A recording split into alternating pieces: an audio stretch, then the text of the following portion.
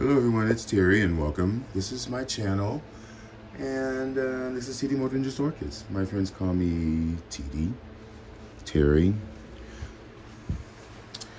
My mom named me Terrence and she called me Master.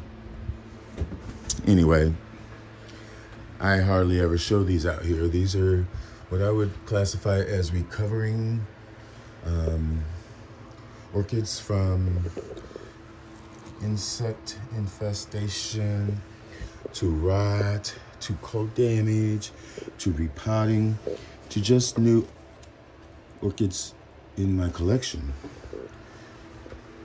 But they are really all a work in progress. These orchids back here have humidifier here, the heater, lots of fans, and this is a south-facing window. So I just wanted to show these. I rarely do. And they are, the majority of them are showing some new growth, signs of life. Those that are still alive. I'm still waiting on my stretch.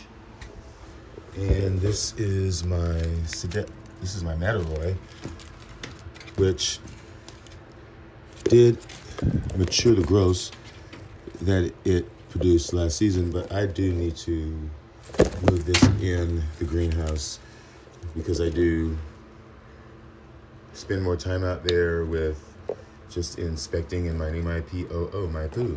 And see, there's a lot of scale that needs to be sprayed off. So I'm gonna separate that. In addition, I also have these over here, which you are familiar with, that are doing fairly well. My Cattleya Small World that I've had for a few seasons now. It's a seedling cross. I think it might have luteola in it, I'm not sure, but this is the growth that it gave me last year, and I am seeing new root tips forming, so that's a good sign. Also down here are some Sunset Valley Orchid seedlings that I have had for maybe a year now or two. We're going into the third season. This is the Chonconi, and here is another Chonconi, I think. No, this is Jalapa times Scrape Wax. I thought I had another Chonconi. But I also have a couple of Encyclias here, Prostechias. This is, one of them is Indigo Blue. This one is the Miva Etoile. Here are the dark ones, Cockle Shell. This is just a regular Cochlearia. And gave me nice growths and is in sheath. Here's a Cattleya that gave me a sheath, didn't bloom. Actually, this is the latest. No, this is the latest growth.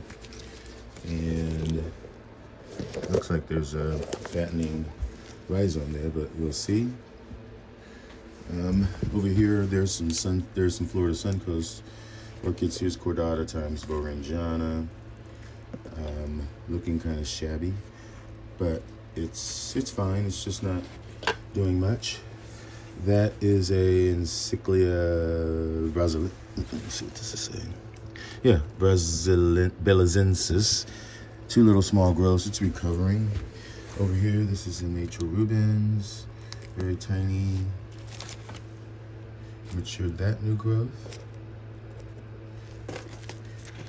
And here is an Epiphoenicia, Encyclia Phoenicia times with Brasava luminosa, and this is a Copper Queen.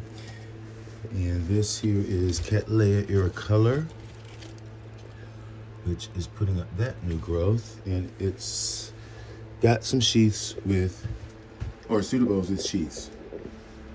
And that's pretty much it for the porch, folks. I just wanted to show you the ugly.